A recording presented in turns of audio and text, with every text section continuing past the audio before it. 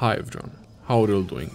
I've been playing Shaco quite a bit this season and I've started working on a new guide / how to carry with Shaco in season 14 video, and while going through all the moments I have saved, I noticed that I have an excess amount of early game invades that I won't be using, and I didn't want to waste them, therefore this video. These moments are from the last season, but keep watching because I will comment on all of them, giving you very important tips and advice on how to win the early game every time, resulting in a massive advantage. Plus, the game is literally the same in the first minutes, regardless of the map change. As you might already know, I like to use this strategy every game, because it results in killing the enemy jungler and stealing their buff. I talked about it many times, especially on the main channel, but basically you want to take your own buff, frog, and then the enemy buff. This will give you level 3, place box inside the bush or behind the wall at the red buff, and then wait for the enemy jungler to show up. Plus, this type of invade can result in early game fights that you'll most likely win, since you have the element of surprise combined with a pretty good box setup on top of ignite and so on. Oh yeah, you can also do your own buff into your own other buff into invade. This works sometimes, but it usually results in more of a cheesy play, especially because the enemy jungler will likely already be at their second buff before you can take it. This strategy works best when the enemy jungler has a slow clear.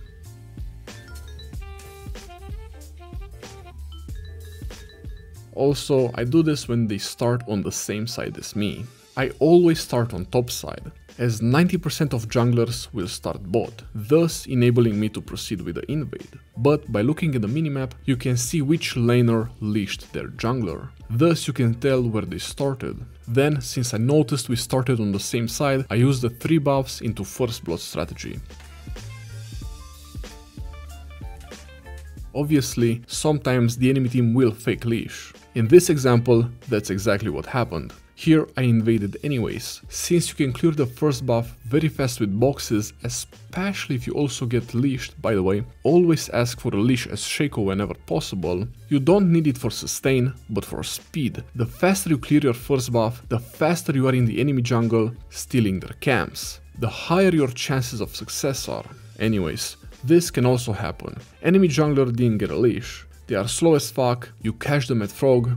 They are immobile, you get first blood. Pro tip, right after the invade, look for an overpushed lane and gank it. Never use Q to gank in this situation, obviously. If the enemy has flash, you just waste your Q and mess up.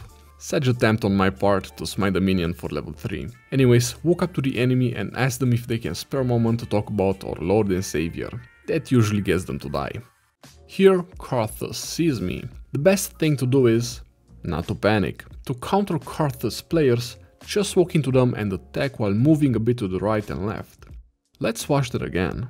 Look how I position myself so that the red starts attacking him. That's a huge big brain move. I'm basically 2v1ing his ass. The enemy laner comes into the rescue, but since I didn't waste Q on Karthus, plus box, easy escape. Again, these fights are amazing because you already start from a winning position. The enemies are super tilted, and if your laner follows, go help, easy double takedown. This is the perfect moment where you can jump on them while they are doing raptors. Enemy super low HP, you already finished red and have everything ready. Notice how I placed the box inside the bush before attacking. This is to make sure I counter his flash. Here is a perfect example where I'm greedy and didn't have the patience to wait for the enemy jungler to come to me. Never let them see you, because if they do, they will run. Your best advantage is again the element of surprise. Also, if you're sloppy and take too long, prepare, as either the enemy mid or top laner will come to help their jungler. In this situation, just cheese. Waste as much of their time as possible. You already won anyways, since the enemy jungler has no second buff and their laner is getting tilted chasing down a clone. Again, if they don't have vision, it's basically free. Not a great Q here, as I said, if they see you they will immediately flash and run away. Another cheesy situation. Hello? This can also rarely happen. The enemy jungler goes red into blue, super rare but still. You can cheese. I queued here for damage. I know she's on the defense, therefore will still run even after I burn Q, and by the time she decides to turn around, I'll get my Q back off cooldown. 1 million IQ tip. Channel multiple attacks at once to secure objectives. Here, I basic attack at the same time as I smite, giving Briar no chance to steal it. Or, well, technically I'm the one stealing, but you get a point. Irelia is losing farm. Here I know the bush is warded, therefore I walk outside of its vision range and Q through the terrain to get to Briar. And again, go for an immediate gank if possible. Pro tip, to make sure you don't misclick, you can bind the key to target enemy champions only. This helps quite a bit when an enemy is stuck inside the minion wave. It also works for abilities such as your E. This one's a little weird, as I start with a KFC camp, red, stones and then invade. Not ideal, but it does give me level 3 before the invade. Here I see Viego is somehow still not at blue, therefore I YOLO him. Confidence. Just fight them. Classic flash, what can I say? And since the enemy laner is level 2, your QE burst combo is decently strong enough early game. Easy double kill. This is a great example of the enemy jungler not showing up. In this instance, instead of wasting your time waiting for them, it is best to just gain the closest lane. Hug walls, use them to extend your Q's range, and it should be easy.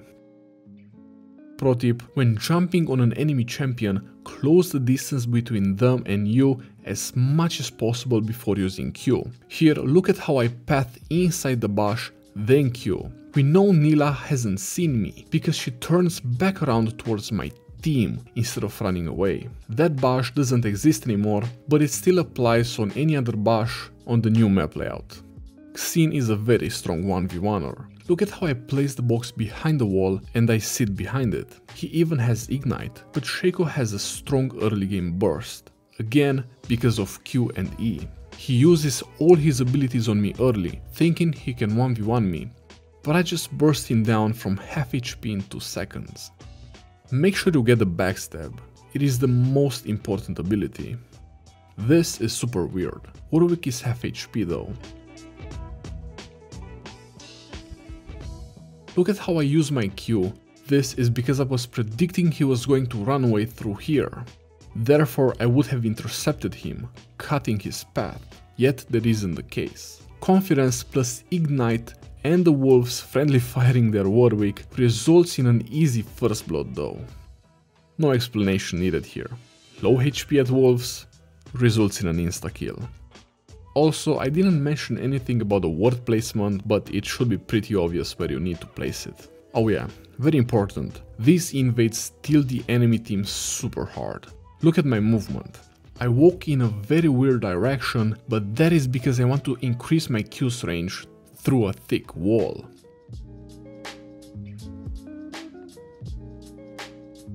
Look at how tilted Sylas is.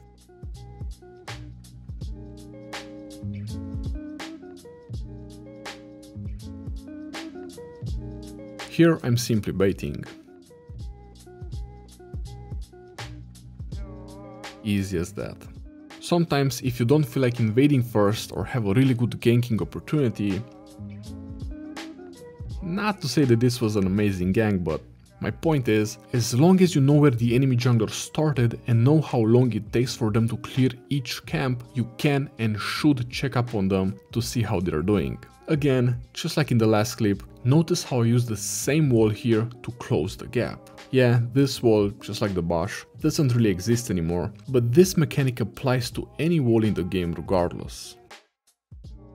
This is both weird and rare, although it can happen. If against an enemy that starts with raptors first, it might be best not to invade, yet very few champions start like that. Some would be Kayn, Bel'Veth, Brand, Zac, and so on. Here I see Bel'Veth going top. I know she has 12 farm, therefore she took 3 camps in total. It stands to reason all 3 of them were from top side, therefore I start clearing her bot side. It's always best to adapt, no game is the same. Well, most of them are very similar, hence this video where I kill the enemy jungler in every one using the strategy, but my point is, In order for it to work, you need to learn how to adapt and take advantage of any situation. She ganks top, fails, then goes straight for mid lane. Just like that, easy double plus Skeletal Crab after. Here I was a little late, using the wall for Q to get behind her though, and since usually enemy junglers will be lower than full HP after a few camps, easy kill. Notice how, because I didn't get a backstab, I did 0 damage with Q, which is very risky. I died once too many times because of missing the backstab. It really makes or breaks your potential. Therefore, never miss backstab.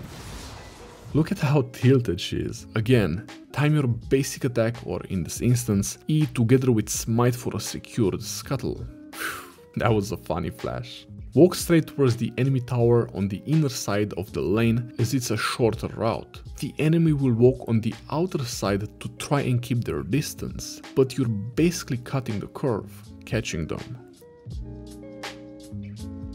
Lee Sin isn't too low HP here, but by smiting his raptors I heal a bit and win the 1v1 because I have the confidence of a fucking Giga Chad, as I am one. Keep Q and E until the end. Obviously, if they flash you can Q after them. Here, walking around vision and waiting for my cooldowns. As he walks to place a ward, easy kill. You can get the backstab from the side most of the times. The idea is, if an enemy is walking away from you, you'll 99% of the times get it, and then clear the wave to deny him XP. Also, the invade results in the enemy jungler having no camps left, except of course for Krugs here. Either way, this forces the enemy jungler to gank as there's nothing else for them to do this early into the game, resulting in predictable moves that you can counter. Placing a box on top of yourself or towards an enemy, especially early game, can be very strong as it creates a zone and prevents them from attacking you.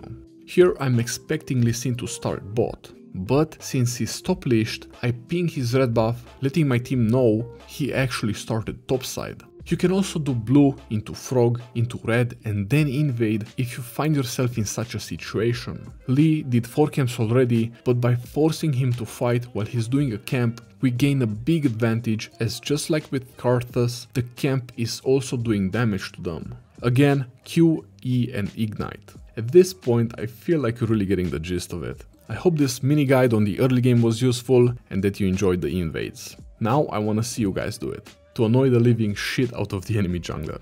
Have fun. Like, subscribe, don't jump, and as always until next time, stay safe.